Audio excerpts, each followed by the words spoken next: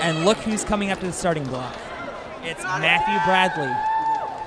Our next elite ninja preparing to step up to the starting block is 19 years old and represents Sen City. He is a ninja coach and did not compete in last year's World Championships because he broke his arm the day prior.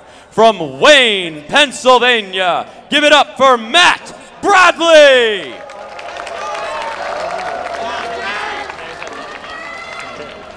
Matt Bradley is a ninja that looks up to Greg Smith, who is the owner here at Center Court Ninja. I'm back. When defending world champion Joe Moravsky asks you a question, you answer it. But Matt Bradley looking to, oh my gosh, he's just clowning these half chucks. I mentioned earlier that this course looks like Matt Bradley's barn. Matt Bradley has definitely trained a lot of the movements, but he's never done anything quite like Cheese Wedges. I don't know if he's done bunny ears.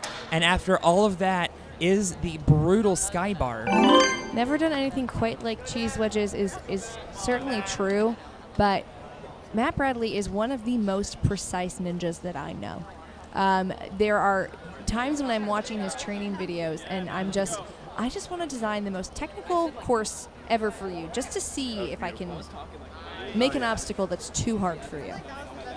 Well, we're going to find that out with Cheese Wedge. What was that? That was a little pirouette right there. I don't know that was in the plan, and he's going to try to do this reverse grab backwards, and that is what he did, a 180 reverse grab. And Matt Bradley's almost insulting the course designer right now. He's not just showing off there, though, you guys. He just saved himself time by rotating his body the way that he did and doing the 180. He saved himself the time that it takes to turn around and face forward.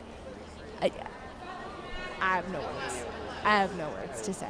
And then in 2 seconds, I'll probably have plenty more. Matt Bradley has been waiting 16 months for this moment. His date with the Edge of Dreams, and no doubt about it, easily through. But now the transfer onto the Cheese Wedges.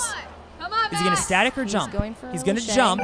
He does not make the grab! He is in first place, but now it is a race to the Cheese Wedges as Matthew Bradley has not defeated this stage, and he is vulnerable. You can see from here that the grip on these, it's a curved edge.